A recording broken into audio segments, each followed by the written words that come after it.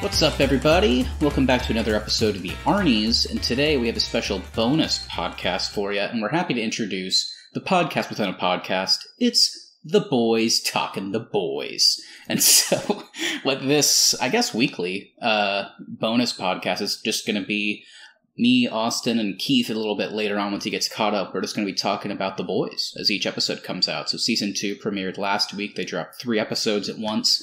And for the next, I believe, 5 weeks, they're going to drop 1 episode. So you can expect, until this season's done, little bonus episodes for you, just kind of running down our thoughts on the season thus far. So, of course, before we hop right in, I got my buddy. Well, hold on. Gosh, I'm so unused to being the host, I forgot to introduce myself. So, I'll be your host for this mini-series. It's me, Matt, and with me, as always, we got Austin. Austin, how are you? I'm good. I guess you could say the boys are back in town. The boys are certainly back in town.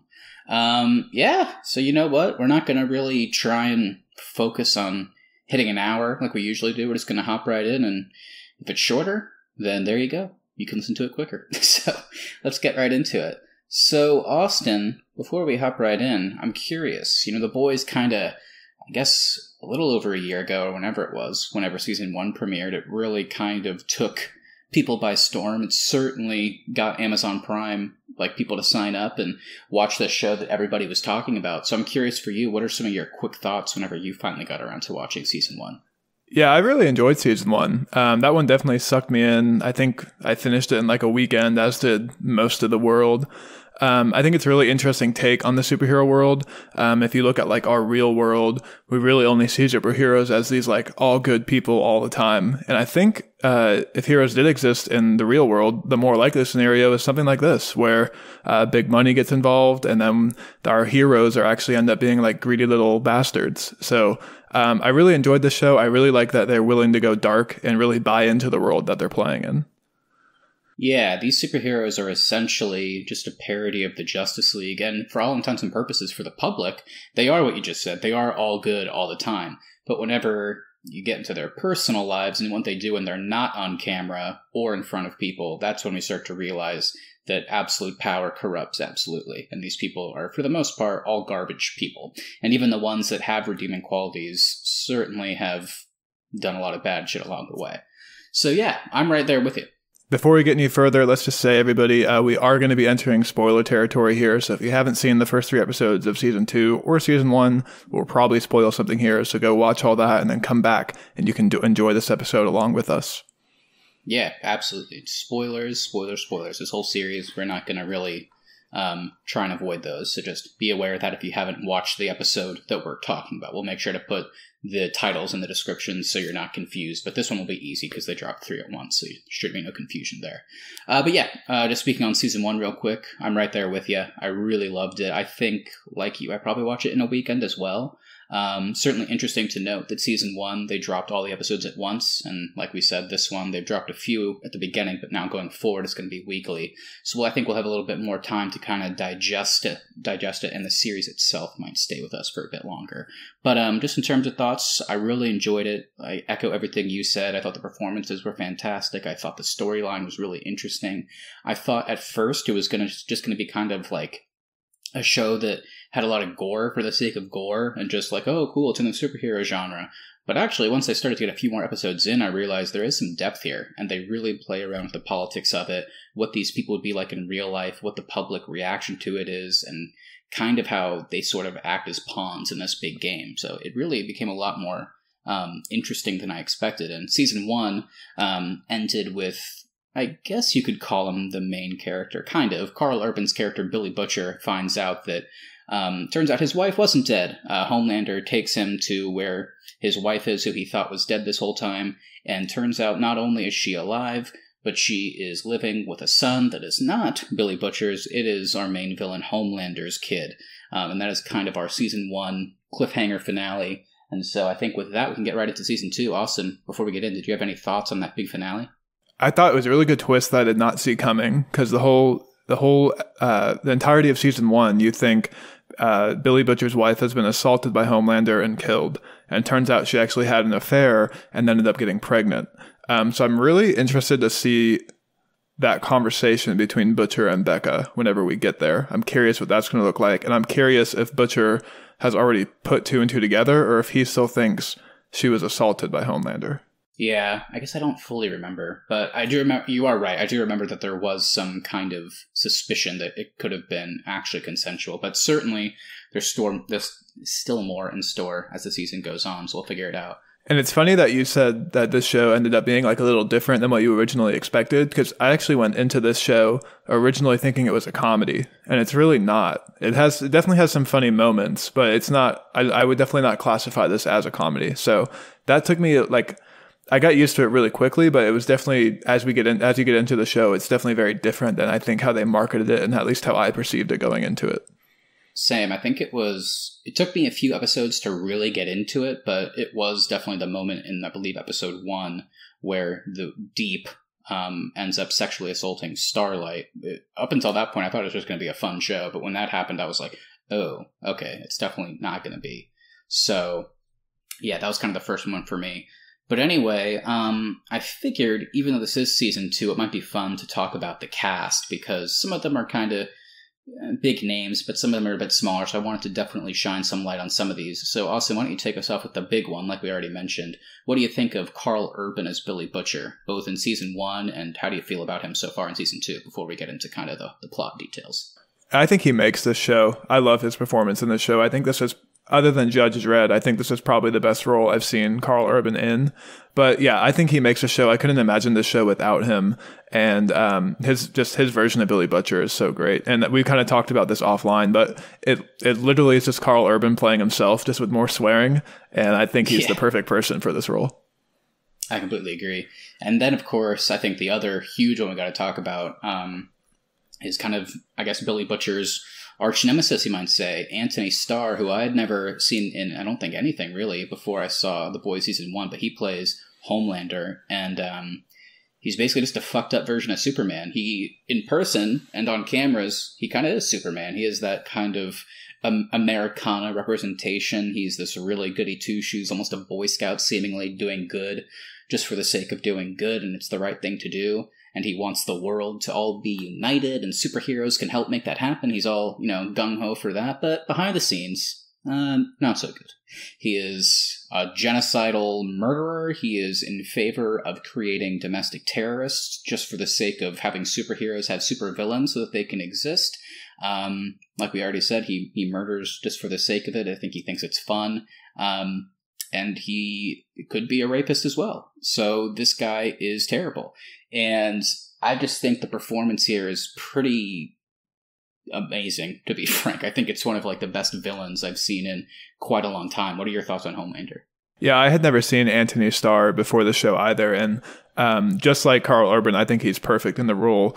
The way he goes from charming to the public eye to just a maniac behind the scenes is just the way he flips that switch in his performance is incredible. And I really could not imagine another person playing this role. And it's funny that you say that he's the fucked up version of Superman, because I think Superman is supposed to embody the good qualities of humanity. And I think Homelander really embodies the terrible qualities of corporate America. So they definitely have their different character attributes for sure.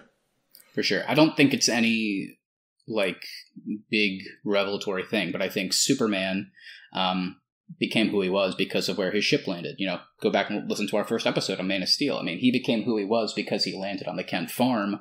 Homelander, he was created, and he was a test subject for his entire life. That's what he was. So it's kind of a nature versus nurture thing. You can make the argument if Homelander had the same upbringing as Superman, maybe we would have seen a better guy, but it's kind of interesting where his background led him, and I think it's no secret that was done on purpose. It's kind of like a Superman Red Sun type thing. Yeah, I was going to say, because DC has tried to do that with Superman Red Sun, but spoilers for Red Sun, Superman still ends up being good in that alternate universe too. So it's just really a testament to Superman's character that no matter where he lands, he always finds a way to end up being the good guy.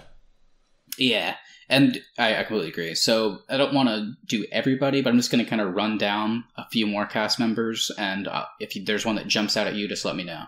So another of our kind of main characters is we have Jack Quaid, who plays Huey Campbell, who's kind of like the outside member of the boys in season 1. His girlfriend is killed by A-Train, who's kind of like the parody, if you want to say, of the Flash, and he kind of finds his way into Billy Butcher's life and the boys' lives. We also have Erin Moriarty, who plays Starlight, who is a new member of the Seven, who quickly finds out that things may not be as good as she was expecting.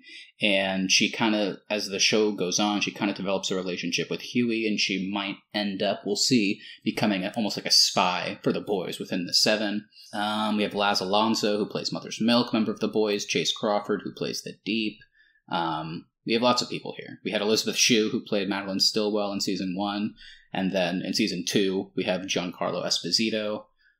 So yeah, anybody in there, or just any of the other cast members you want to highlight before we jump into the plot of season 2 so far? Yeah, the other two that I want to mention is just Tomer Capon as Frenchie.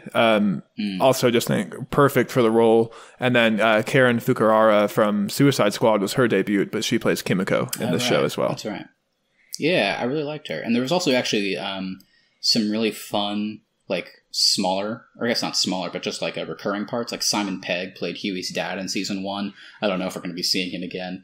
Jennifer Esposito played Susan Rayner, who was like a CIA connection in season 1. And she had a pretty quick guest appearance in season 2 that we'll get to.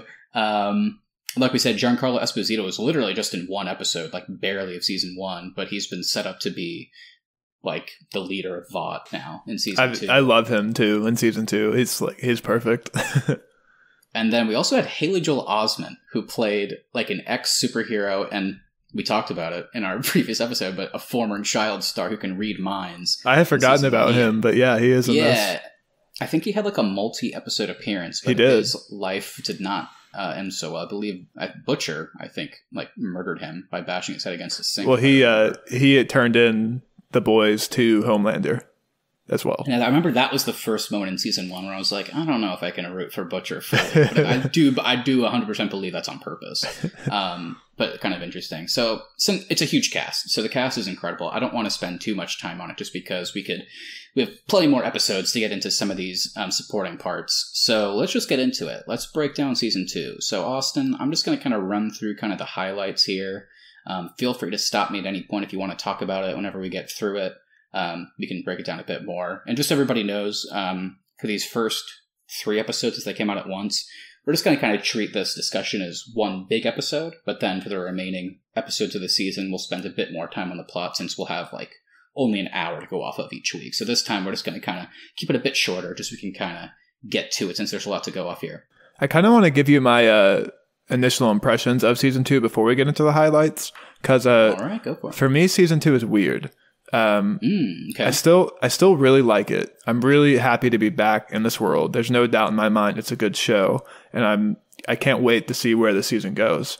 However, it still feels like they're trying to sell me on the show still almost, and I'm already sold. Like episodes 1 and 2 just have a little bit too much setup for me, and like 90% of season 1 was setup, which makes sense because they're world building and they're establishing like the rules for this universe and everything.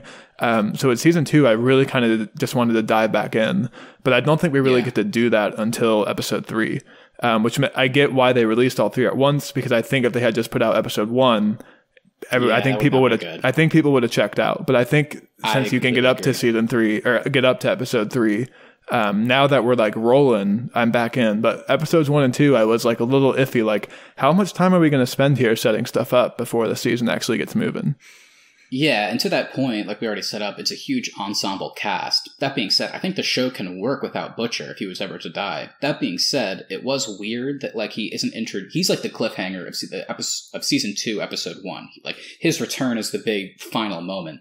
It's weird, though, that nothing else really seems to happen in the meantime. I mean, Huey's kind of leading the team. He and Starlight are trying to get the Compound V so that they can release it to the world, and they do end up doing that. But it does just feel like it kind of moves really slowly in that first episode, and I think you're right. Like, if they had just dropped that one, I don't think people would have been loving it. But let's get to that real quick. Let's just get to some of the highlights. So, the boys are wanted. They've been framed for Stillwell's murder. which is kind of funny because they act like, oh, that's so messed up. Homelander was the one that did that. And then I'm like, well, I mean, that's true, but Butcher did blow up the entire house and almost killed the baby, which, did you laugh like I did whenever they had that throwaway line where they were like, and Madeline Stillwell's baby was found on a front lawn 70 miles away? Yeah. Like, okay, I guess Homelander saved the baby. That's resolved. Butcher was willing to kill it, so Yeah. that should be noted. A point against Butcher, strike one, or I guess strike two if you count him brutally murdering our precious Haley Joel Osment. Well, just speaking of that really quick, they set it up like you're supposed to like Huey more than Butcher, but I do like Huey's character, but most of the time I just find myself wishing he would just shut up and get on board with Butcher, because I know you're not supposed to, but I still do like Butcher way more than I like Huey. How do you feel about the two of them? I don't even know if, well, I mean, as a person, I like Huey more, but as a character, I see what you're saying. And to that point, while I don't even know if that's the argument that needs to be made, I will echo what you said earlier. It is weird that in season 2, we're still doing the whole, is Huey on board with Butcher thing? Like, that's all what episode 2 is. It's like that episode ends, like the big thing at the end is like, Huey's finally on board. And it's like, oh, I thought we were past that. And Huey has also already murdered some people in the first season, so he should already be on board at this point. Like, his hands are not clean, so. Yeah, he blew up, I believe, translucent. After sticking a bomb up his ass, if I remember correctly. Yeah, I think Frenchie did that part, but he certainly was happy to pull the trigger. Let's just keep it simple. The boys are wanted for murder. They're kind of hiding out. Butcher's just nowhere to be seen. In the meantime, Huey is working with Starlight because they want to extort Vought because they're trying to get a sample of this Compound V, which in season 1 they revealed was actually being used to manufacture superheroes. They're not born, so nobody's born special. They're just created. And I do like that Compound V gets exposed early in this season. Me too. Because I did not want this whole season to be, are they going to expose Compound V? Is Homelander going to catch them before they can expose it? I'm glad that it's out. And I'm also kind of glad that now that it is out, that there is conflict between Vought and the Seven. Like, I could see them like almost separating later on in the season. I think we're headed that way. And I think that's really interesting. So I'm glad they did that like really quickly in this season. Yeah, and exactly to your point, in episode 1, there's 2 big things to mention in support of what you just said. One is that Stan Edgar, played by Giancarlo Esposito, is not Madeline Stillwell from season 1. He thinks the Seven are basically a product. He thinks that Compound V is what shareholders care about with Vought. Seven's cool. Like, they'll make me money, but Homelander threatens to leave, and he's basically like, I don't care if you do. Like, Compound V is what's important. So, and then the other big thing that happens is Stormlander, who is Translucent's replacement on the Seven. So Stormlander. Ooh, I might be shipping them. We might get together. No, but you're right. Yeah, the character's name is Stormfront. She's replacing Translucent, and she comes in, and right off the bat, she is not a fan of Vought, and she is very outspoken. She's saying it in public. So I think those 2 scenes from the first episode already are kind of supporting a future, somehow the Seven and Vought might split, and what could that mean? And I do love the moment where that Daredevil-esque character is auditioning for the Seven, and Homelander just pretends to be really impressed, and then just snaps his eardrums, and he's like, "Yeah, you're not going to be in the Seven." Yeah, that was like the big return to the boys for me. Whenever that happened, I was like, okay, we're back. So yeah, and then some other just quick things is we start to see Homelander kind of forming, at first, what seems to be a positive in a fucked up way, but by the end of at least episode 3, it's not in a great place. A relationship with his son, Ryan. So what are your thoughts on that? He's basically trying to be what in his mind is a good dad because he didn't have one. And at the same time, he's also trying to get him to, learn to use these powers that he has. I find this storyline really interesting, and I want to see more of it. But it's weird because like we spent the whole first season trying to find Becca.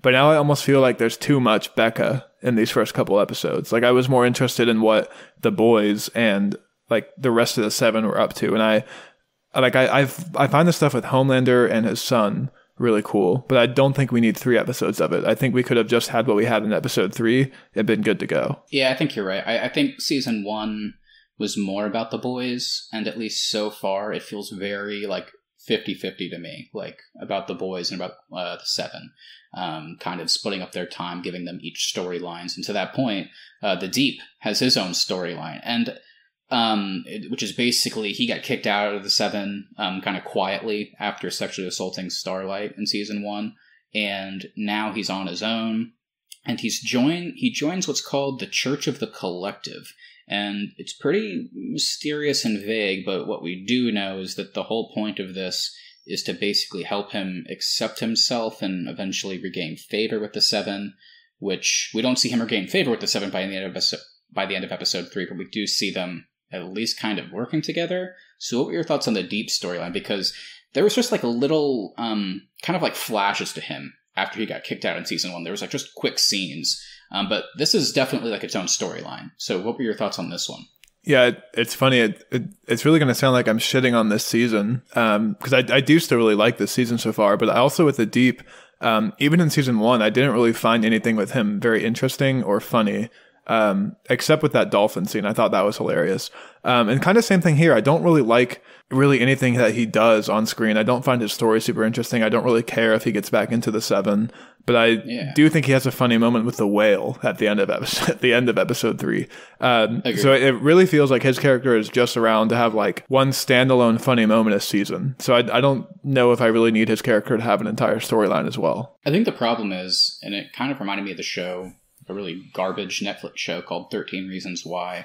And the main reason is the problem with the Deep is he's kind of irredeemable. We're reminded this season he was a sexual assaulter. He, assaulted a lot of people. I don't know if he raped people, but he's definitely close to it. Yeah, he's definitely a predator for sure. So right off the bat, and we see that that's kind of like his intro in season 1.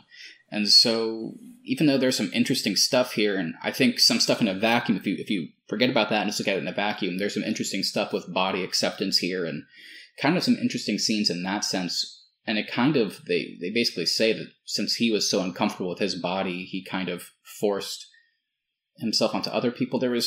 I thought it was interesting that they at least tried to explain the motivation, but that being said, he's a pretty impossible character to root for, and that's okay that we can't root for him. I don't root for Homelander, but it is weird that to give the Deep his own story, which it kind of feels like they want us to root for him to get back in the Seven. So that's kind of the difference for me, is where it gets a little bit weird. I think Chase Crawford gives a great performance, but his whole storyline is a bit odd, so I agree with you there, and it was a lot of screen time. And to your point about not really rooting for Homelander, Homelander is also irredeemable, but his story is just way more interesting than the Deep story. Like, I don't care if the Deep learns to accept himself. I don't care if the Deep learns to get back in the Seven. Whereas with Homelander, I do care what he does with the Seven. I do care what genocidal thing he's going to do next. I do care how he's going to interact with the boys. So I think it's just a factor of like, who are you more interested in? And I don't think a lot of people are too interested in the Deep. Yeah, I agree with you, but I am interested to see what they do. Like, I mean, is this guy going to get redeemed? I don't know, but I mean, we're certainly going to find out. I have a feeling he's going to end up working with the boys. Maybe. Possibly. I wouldn't be too surprised. I guess we'll wait and see on that one. But also to that point, I am curious to see where this church plot goes. So I actually did find that interesting, but once again, I think just too much time spent with the Deep here in these first 3 episodes. Yeah. I agree. I think the question of will the Deep be working with the boys is an interesting question to bring up. One character that will not be working with the boys is Raynor, played by Jennifer Esposito in season 1. She's introduced in one scene here. They try and get their CIA contact to help them out, and her head blows up. So that was kind of a pretty shocking moment. And to your point of where you said Homelander busting that dude's eardrums, I was like, oh yeah, we're back in the boys. When this lady's head blew up out of nowhere, I was like, oh yeah, now the boys are back. Yeah, so. That's true. I guess that one came first. So that actually, the whole Raynor dying and then the CIA connection is kind of the last storyline I'm going to bring up, just because it's kind of the longest one we got here. So I'll just try. It might get a little convoluted, but just hear me out, everybody. So here's what happened. So Raynor's head blows up. Butcher comes back. He finds out that he's basically really needed by the boys. Huey isn't so happy about it. He doesn't think they need Butcher, but everybody else thinks they do. So Butcher then, the first thing he does is he arranges a deal with Mallory, the other character from season 1. And the whole thing is like, there's a superpowered terrorist that just showed up. We, the boys, are going to find her and Mallory, in exchange, you need to find out where Becca is. And that's all fine and dandy. But of course... And Pardon the boys. Yes. And then, of course, the twist is that the superpowered terrorist is revealed to be Kimiko's younger brother, who I guess has, kind of telekinesis powers. And, yeah, so that's kind of a crazy moment where they're going to go, Butcher's ready to kill this kid, and then they find out that it's Kimiko's brother, and then all the rest of the boys are we actually get kind of a standoff between Butcher and the boys where they're like, we don't think you should kill him, and Butcher's still wanting to kill anybody that has any type of superpower. So eventually they do end up capturing him, though. They're not going to kill him. They do capture him. Butcher basically gets this boat. All the boys, along with their new prisoner, are now aboard this boat, and they're basically just going to drive to Mallory, who's at a CIA, I guess, safe house. And once they get the terrorists there, then they're going to be all fine. The show's going to be done. They're going to be pardoned and everything's going to be good. But of course, who shows up? From his own storyline, the Deep rejoins kind of the main storyline, I guess if you want to say, riding his whale, like Austin mentioned. And that kind of stops them for a bit. They are able to escape, and it seems like they're still going to be able to get away. But then right as they're getting close to the safe house, the rest of the 7 arrives. And this is when things kind of come to a head at the end of the episode, and you get some really surprising moments, because at this point, Stormfront seems like she's almost going to be, she's not going to be, as good, I guess if you want to call it that. Or maybe, she's not going to be as altruistic of a character. I thought she was going to end up as Starlight's ally. But clearly she wants Homelander's spot. So I didn't see that coming. And that's actually a twist I really liked in this season. I want to learn more about Stormfront and her motivations. And I also think Stormfront and Starlight have a conversation where Stormfront basically says, hey, I'm not a Vought spy. You don't have to always be, on and fake around me. And I actually think she could be a Vought spy, because Vought selected her, to be into the 7. So I was kind of worried that Stormfront was going to expose Starlight stealing the Compound V. Yeah, because she literally just shows up. Yeah. And not only does she just show up, whenever Homelander confronts Edgar about it, he's very I pick who's on the 7. You know what I mean? Yeah. So it is kind of odd. It's does she have some kind of, working relationship, already? I did not expect her to be completely evil, though. So that was a twist that did surprise me. Yeah, so basically she ends up catching Kenji, Kimiko's brother, and not only subdues him, basically rips his hands off. I don't know if she decapitates him, but just snaps his neck. Also, I won't repeat it, of course, but uses a very derogatory racial slur. It's oh. So, yeah, Stormfront kind of seemed like maybe she'd be a shining light, but not looking like it. On that note of her using a very derogatory racial slur, it's also very weird in this current moment in the country with all the protests and Black Lives Matter going on about the way police treat people of color in our society, to then see the superhero take down, basically go through murdering an entire projects-based apartment complex where the only people that we see in that complex are all people of color. Yeah, and they're also... It's just very jarring and it's very weird to juxtapose that with the current moment we're seeing in the country, in real life. Yeah, I completely agree. It was hard to watch. I mean, it's not only did she kill this character, but she also basically, in the process, not only murders a patriarch, but it's pretty much implied that she murdered the rest of the family as the other character was trying to escape. And the rest of the tenants in the building, too. Oh, I didn't realize she killed them all. Because you see her running through the building, and they pan outside, and you literally see the windows on all the on all the apartment buildings just blow out, and there's fire, and you see her lightning bolts as well. Oh, I missed that. Yeah. Okay. Well, there you go. The reason they did that is because they were trying to frame Kenji for it. Yeah. So that way they can still have a supervillain for the 7 to fight. So it was a calculated move by Vought and Stormfront. But yeah, I think you're right. I think it was very jarring and hard to watch. I think a lot of the show is about that. And yeah, I mean, I think it was extremely effective in the way that they did it. And I think it's probably trying to make us feel this way.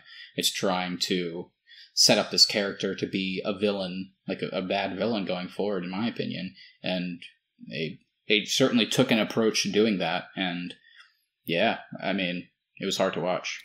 It's also even harder to watch when they have a news conference where the refugees from that apartment building are like basically taking shelter and getting aid. Yeah. Stormfront is given like the microphone basically, and she says, "You know who the real heroes are? The people behind us." And that moment, I think, makes her like even seem even more evil to me. Like, it just makes her, you can tell that she's willing to be just as bad as Homelander, and she can turn on the public face just as easily as he can, but then also be a maniac behind the scenes just like him. Well, and he sees that too, because he is not happy, because he wants to be that person. He wants to be the spokesperson. He wants to be the one in charge of basically killing terrorists and framing them for this kind of stuff, because that was what he was used to doing. So it's certainly going to be interesting where their relationship goes, because I think you're right. I think somehow Vought is trying to get her to be the new face of the Seven in some sense. So Butcher steps in to save Huey from Homelander when they get captured in the tunnels. So Homelander now knows that Butcher is back. Because it kind of seems like, they're not very clear, but it almost seems like Homelander implies that the only reason Butcher is alive is because Becca and him made a deal that he gets to see his son and Butcher can live. But now that Homelander knows Butcher is back, I'm wondering how that's going to impact his relationship with Becca and his son.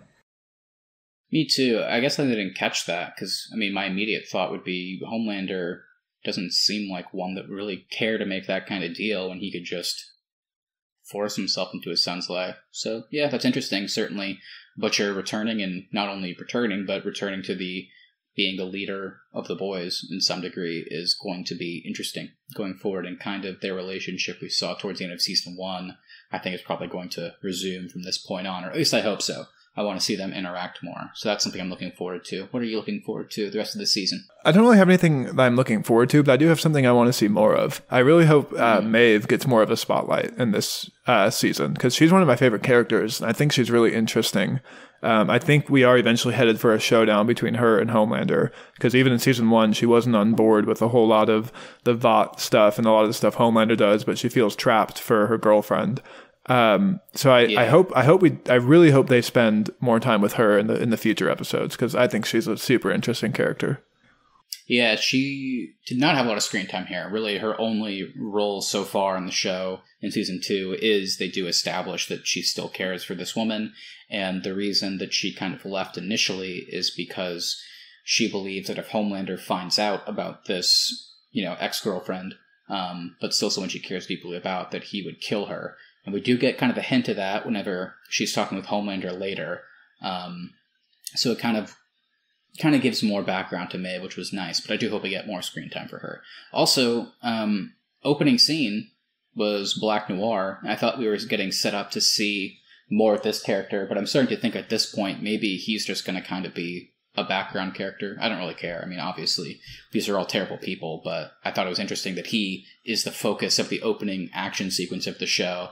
We don't really see much from him except him crying in the hallway whenever Compound V is revealed to the public. And cool opening sequence, though.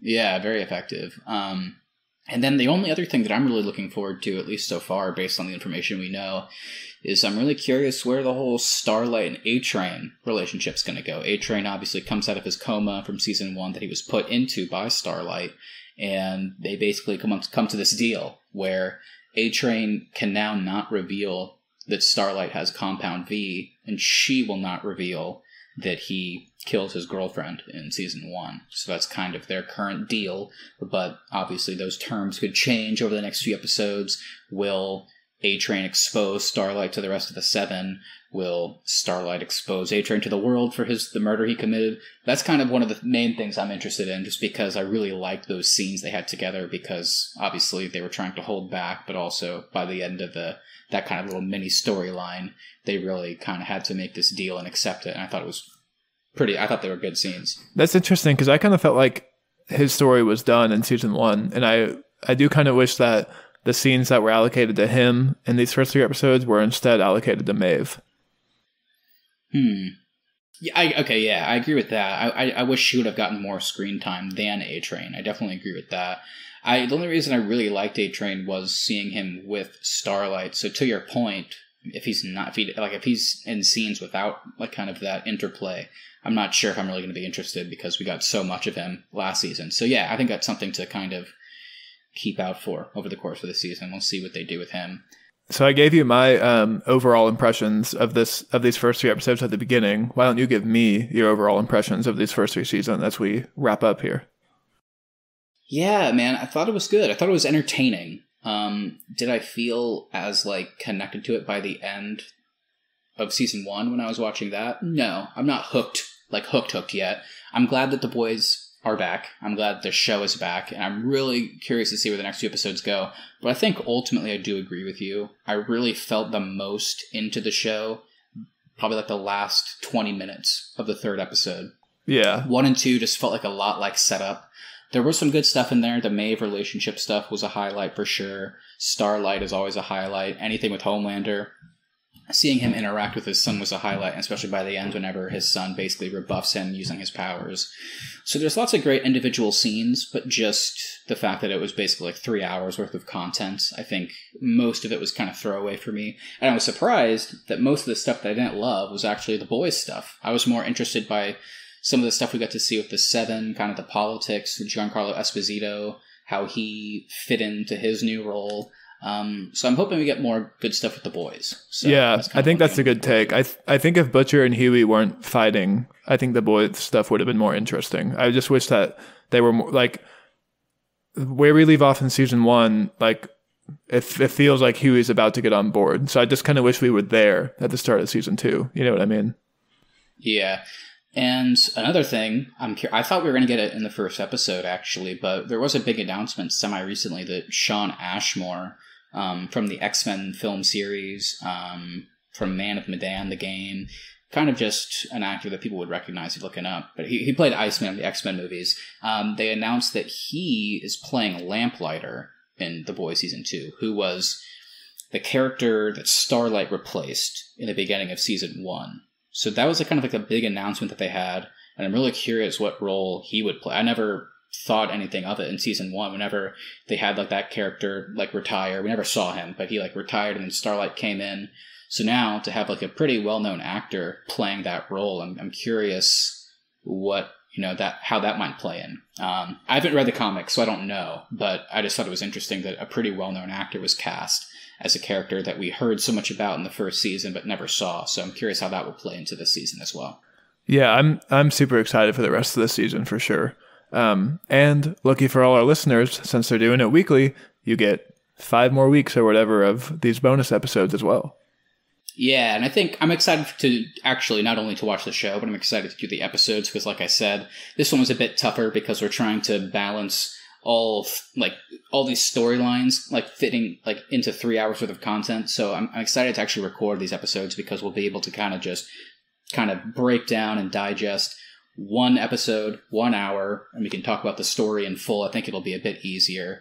So I'm excited to do that as well. Yeah. So I think we could probably sum up these 3 episodes with a little bit underwhelming, but a great cliffhanger for the forthcoming episodes.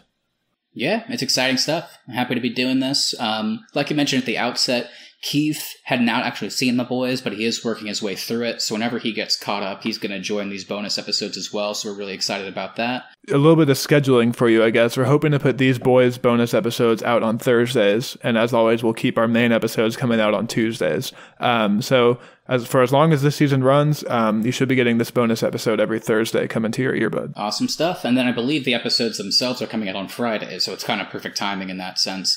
All right, well, I think that's going to do it for us. So thank you guys so much for listening. As always, if you wouldn't mind, please sharing us with a friend if you enjoyed this episode. At the Arnies is our social, and the Arnies.media is the website. And we'll be back on Tuesday with our main episode. We've got another debate episode coming to you. We're going to be debating the best movie scores. That's right, guys. So we're excited to do that. In the meantime, go ahead, send us a DM over on Instagram at the Arnies.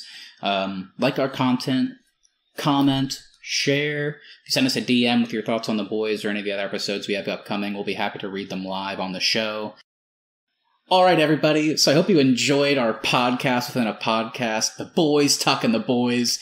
We'll be back next Thursday with another episode, breaking down episode 4. In the meantime, more Arnie content coming your way soon. So thanks for listening. We'll see you next time. Bye, everyone. The boys are back in town.